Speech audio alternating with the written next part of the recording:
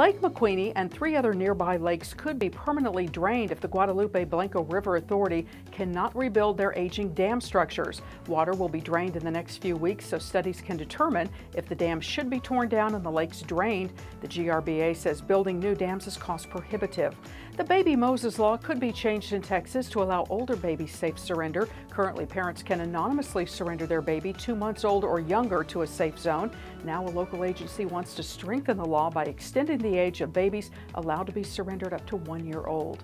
San Antonio is one of the top 10 cities in the nation with the highest growing number of people with HIV, and a $200,000 grant from the federal government will be used to lower those numbers. The local AIDS Foundation says the majority of new HIV diagnoses are in young Hispanic men.